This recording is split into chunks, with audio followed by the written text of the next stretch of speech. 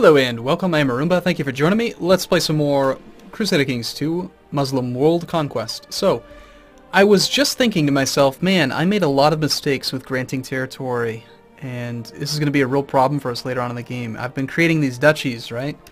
And I've been creating every single kingdom that's creatable, and it's like, God, these little tiny armies down here are so useless. They take forever to actually get where we need them, that they're really not going to help us out. And then I was thinking, gosh, I hate how you can't actually transfer vassal dukes. For whatever reason they made it so that you cannot transfer dukes to a king unless they are his de jure dukes. Meaning that the only dukes we'd be allowed to give to Sultan Isa of the Izade Sultanate would be these duchies here. So I can't transfer like Axum, Gondar, whatever, these ones. However, then I remembered that we have this nice little bonus. Being a Muslim, we are allowed to, for whatever reason, we are allowed to revoke emirates without objections from the aristocracy, and they will almost always say yes. So, apparently, I guess it does take, must have 100 prestige. I don't think it actually costs us prestige, does it? Well, I guess we find out. Let's just revoke one and see what happens. Nope, didn't look like it. Alright, so what we can do is we can just revoke those duchies and then grant the duchy itself to this king, and then it does go to... It's effectively the same thing as transferring the duchy, except that we're not making this guy the duke that's in charge, we're making this guy who's in charge. And he might very well give it to one of these guys. But what I'm going to do is, maybe not all at once, but over time, we're going to set it up so we essentially have one big darn king that just goes from here all the way this way. I want him to have boats, and I want him to have access to the front lines, so that these armies can be raised up front. And we might even go crazy and just have, like, 5 main kings. 5 main vassals, and that's it. And the reason I'd say 5 is that, let's say, for example, you only had 1. Well, then he has 100% of your power, and if for any reason he stops liking you on succession or something, then all of a sudden you have problems. If you had 2, now it's 50-50. But by the time you get down to about 5 big vassals, 20%, if any one of them doesn't like you, they're not going to have enough power to actually make it any real issue. So we could have like the central guy, and then we'd have like the southern guy, the western guy, the northern guy, the eastern guy, that kind of thing. We'll see. So for now though, let's just, let's see, do we really want to mess with that right now? Let's get some revocations going, and we'll go from there. Cannot revoke a granted... I just granted these. Alright. I literally just granted them. Alright, so you are definitely going to fall under this one guy. These kingdoms... I'd like to merge these 2 kingdoms, actually. So what we should do is... I don't have a claim on any of those kingdoms, do I? Just emirates. Alright, well that'll be a good start for now. And you know, we just need to move to Venice. That's just the easiest way to do it. It just makes it so much easier to manage vassals. For now though, let's just go on the offensive. So you guys are gonna head to the coast. This army will actually raise up here. Still have you head to the coast. You guys head to the coast. We do need an army for the east. So let's head to there, except this army's large enough that it can just immediately start doing some damage. We'll send it in without commanders just so we don't suffer any siege events and attrition.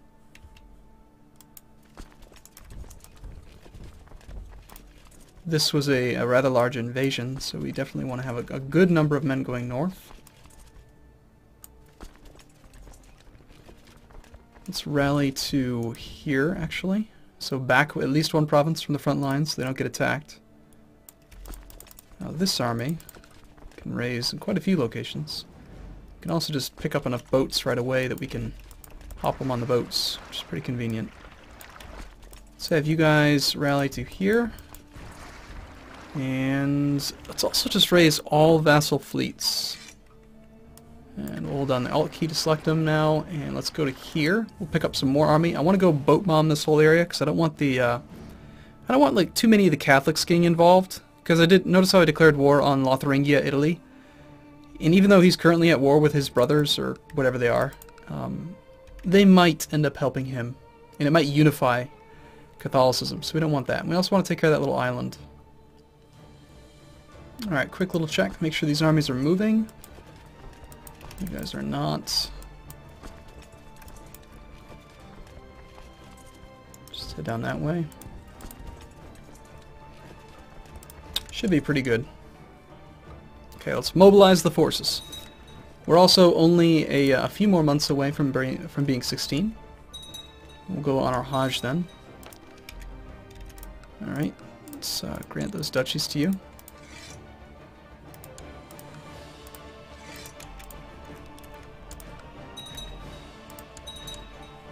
Can't create that, but we can transfer it. So this is what's so weird about it. I just don't understand Paradox's thinking here. You can always freely transfer counts. So, Matamma, we can transfer him, but we can't transfer dukes. Explain to me. I don't get it. How is it any different? Why? And there's so many easy ways to work around it, too. That's one of the things that just really drives me crazy. Alright, so is this army coming together yet? No. Did we get those southern guys rallied north? Yeah. Certainly are taking a while, aren't they? Alright. We grab those guys and we'll head over to Acre. Grab up this army. We'll go boat bomb this thing first and assault it. And then after that we'll go after Italy. Of course we adopt the Marshal's ideas. Why wouldn't we?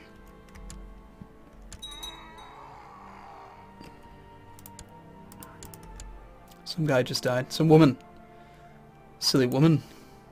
Playing on speed 3, because this is the organization phase of the war, which is, you know, this deployment phase takes a long time, and then so does the giving away all the new conquests phase. That takes forever as well. Okay, unfortunately he did seem to put together a rather sizable army, and we have no commanders, so we're just going to retreat. We'll take a couple days of losses, but we're not going to fight 5. It's just a bad idea. What are you up to? Holy War for Sana. Cool. Good. Glad to see it. Okay, so we got 12,000 men now. A couple more days, we'll get a few more. In fact, a little bit more than the boats can hold. We can hold 14,200. It's close enough. Let's go after this. Rather than take the amphibious landing penalty, even though it's 10 to 1, I think we'll just dock and then walk over. Still not going to use any commanders, though.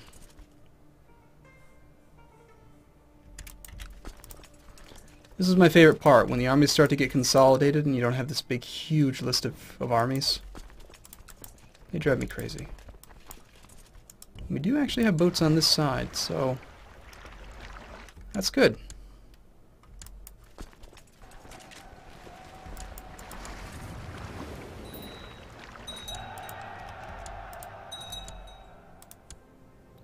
My nephew lacks a guardian. He's not going to be worth a pinion, so we'll just let him be educated by whoever. I don't really care. Just so long as the pop-up goes away.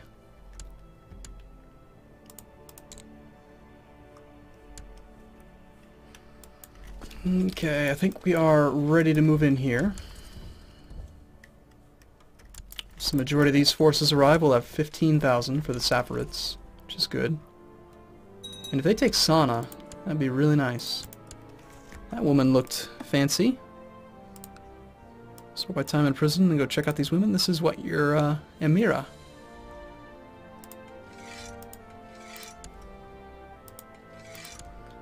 I guess we should probably keep up on ransoms. Haven't done this in a while. There's so many people, I just don't care. Don't care about them.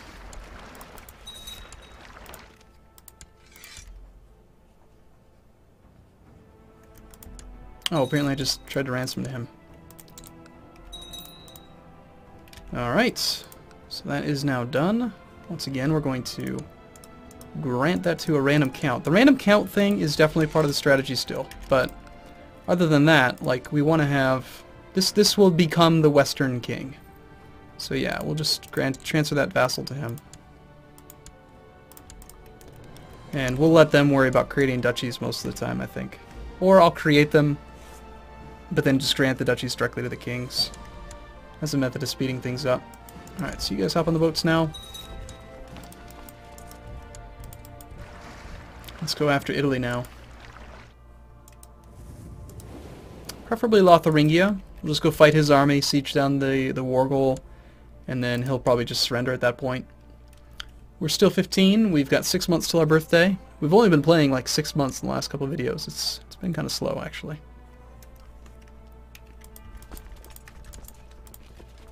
Safford's are up to 6,000. Another Miaphysite uprising. Great! Where's this one located? Awesome. Silly Miaphysites.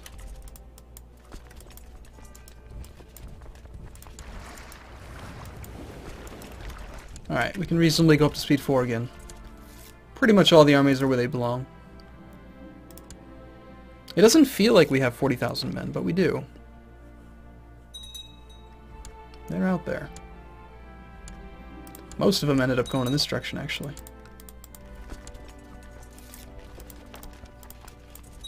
Alright, we'll just move into the capital and follow it up with another army there. It's large enough that neither one of them should actually get engaged. I got my first kiss today. It was not quite what I had expected, but rather nice anyway. Too bad Habita bint Muhammad Aglabid blundered in on us. Okay. God, her name is hard to pronounce. Lotharingia King, you have 2,000 men. How pathetic. You call that an army? I call that a vassal. Like a vassal levy. That's the whole war. That's the whole war goal. That's all we could take from him at this point. For now. Hey, we got a patrician. Is he a patrician? No, he just looks like a fancy patrician.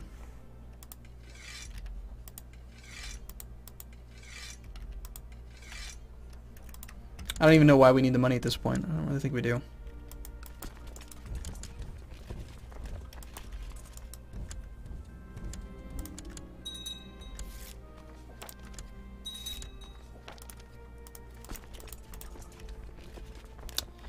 Now these armies, we need to get up there, so let's bring the boats back.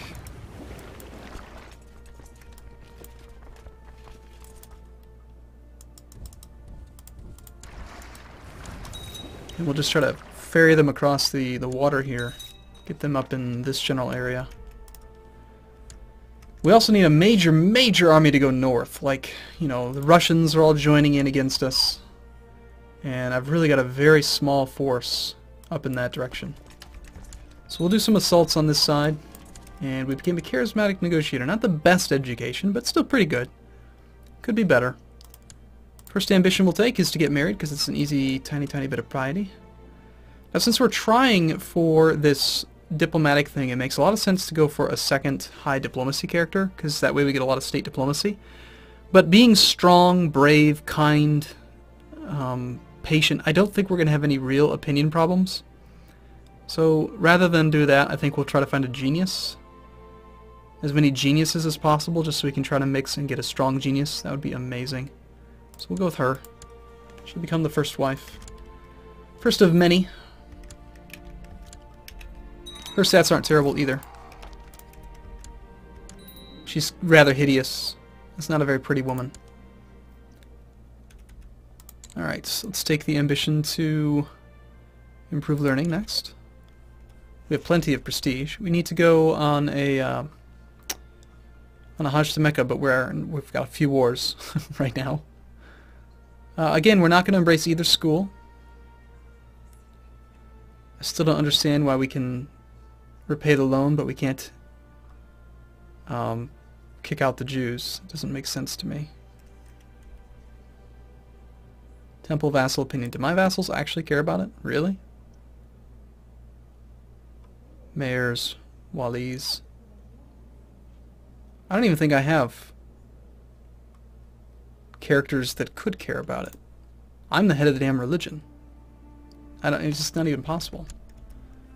So there's really no major penalty to it, but...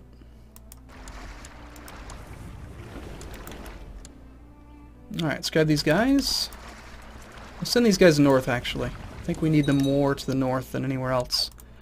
Ruthenia is 6,000 or so strong, plus their allies, so maybe 7 or 8. Not a big deal, but...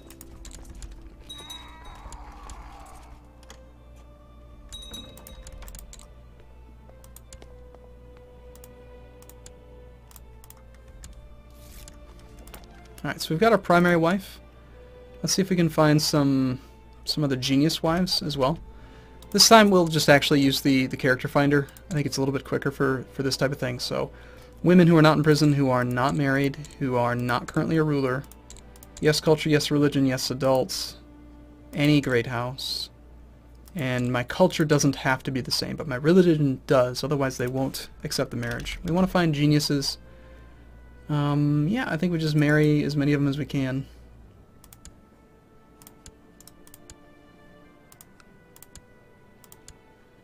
So that'll give us 2 geniuses to breed with.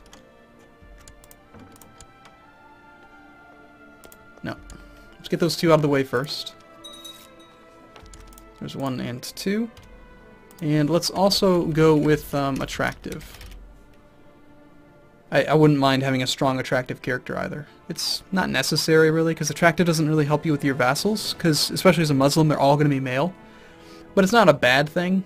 And actually, if we can't find another... No, never mind. We'll go with quick. And let's just sort by youth, I guess. Anyone who's quick, I guess we'll even use it more. Quick, lustful. 2... Yeah, it's not going to happen. They're too old. Okay, how about quick and Midas touched? Nope. How about quick and Grey Eminence? Yeah, 43, too old. Quick and charismatic. 49, 42. Damn. See, this is why you need an age filter. Just be a lot easier that way. Fortune. 24-year-old fortune builder. Alright, there we go. There's a little bit of fertility. That'll work. Okay, so we got our 4 wives now. Already at 95% against this guy, but he doesn't want to surrender for some reason.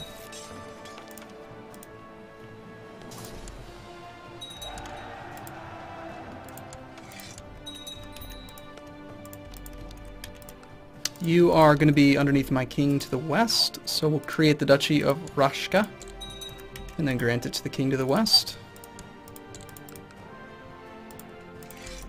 By doing this, it'll also pretty much... did I not grant sub-vassals within? No, I didn't. Shoot.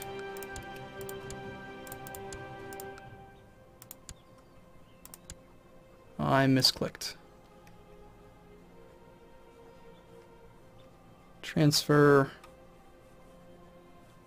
Hum. Rashka and Hum. I feel like they should just be like right at the top of the list. Why aren't they available? I don't get it.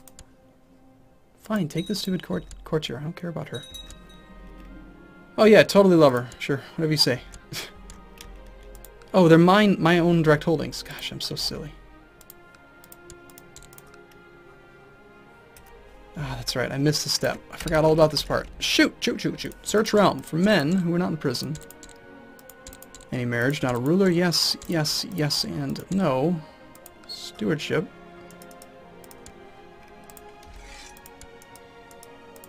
It's this heat. It's like 80 degrees in here again in 10 minutes. It's just insane. I tried playing without the yeah, I tried like recording with the AC unit on, and it's just so loud. I cannot play with it on. I can't do that to you guys. That'd be miserable. So I'm left just suffering this brain disaster. Hey, 10,000 men.